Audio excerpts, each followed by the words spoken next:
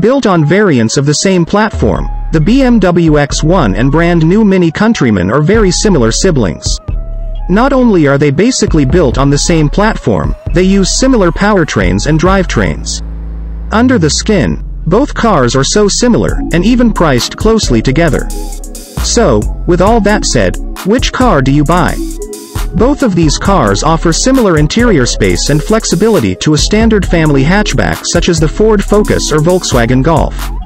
That means that there's plenty of space for two adults in the back seats, with ample headroom in both. That said, taller passengers may find their knees brushing the back of the front seats, particularly in the Mini, which has a touch less legroom than the BMW. For a proper apples-to-apples comparison, we're going to use the Mini Countryman Cooper SALL4, which is the all-wheel drive variant with a 2.0-liter turbocharged B48 four-cylinder engine. But there are key differences worth pointing out between these three similar crossovers. We won't go over every nook and cranny of the three siblings. That's what our individual buying guides are for, which you're encouraged to click just below. But a recent week spent with an X1 xDrive 28i was the perfect spark for us to share a few thoughts. The BMW X1 xDrive 28i also uses the same B48 engine and is also equipped with a similar Haldex all-wheel drive setup. So these two cars are, mechanically, incredibly similar. For said Mini Countryman, the starting price is $31,950, which is actually quite pricey for a Mini. However, it still undercuts the $36,095 BMW X1. You might be thinking, for those prices, the Mini is a slam dunk. However, a closer look might show otherwise. To start, the BMW X1 and Mini Countryman might share a similar engine, but the Bimmer's packs quite a bit more punch. Also, the X1 might have a big of an interior quality advantage.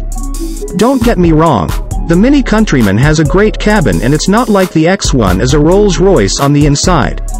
There are cheaper materials to be found in both cabins, which admittedly are found in every car in this class. Yes, Mercedes-Benz, too, fanboys. However, the design and ergonomics are better in the X1. While I love Mini's quirky interior design, it just can't compete with the perfectly sensible and ergonomic cabin of the BMW X1. While it may seem like the BMW X1 is the better overall car, and it really is on paper, the Mini Countryman brings a bit of character and style to the segment, while the X1 is typically Germanic and overly logical. The Mini is funky, quirky and even a bit weird. To be honest, if it were my money, I'd go with the BMW X1. It drives great, has a really good cabin that's practical, spacious and quite comfortable, and it's faster, all for only about $5,000 more. However, if the Mini Countryman's style and typical Mini funkiness appeals to you, I couldn't blame you for buying it instead. The BMW X1's engine makes 228 horsepower and the Mini Countryman's makes 189 horsepower. That's almost 40 more horses for the Bimmer, making it a bit more lively, getting from 0 to 60 miles per hour in about 6 seconds, compared to the Mini's 7 seconds. Both cars use the same Aisin-supplied 8-speed automatic, so there's really no transmission advantage for either car. In terms of size and practicality, both cars are quite similar. Both cars have the exact same wheelbase, being built on the same platform and all, but the BMW X1 is a bit longer, 175.4 inches compared to the Mini's 169.8 inches. In terms of interior passenger volume, both cars are within a cubic foot of each other, with the BMW X1 having the advantage at 98 cubic feet compared to the Mini's 97 cubic feet.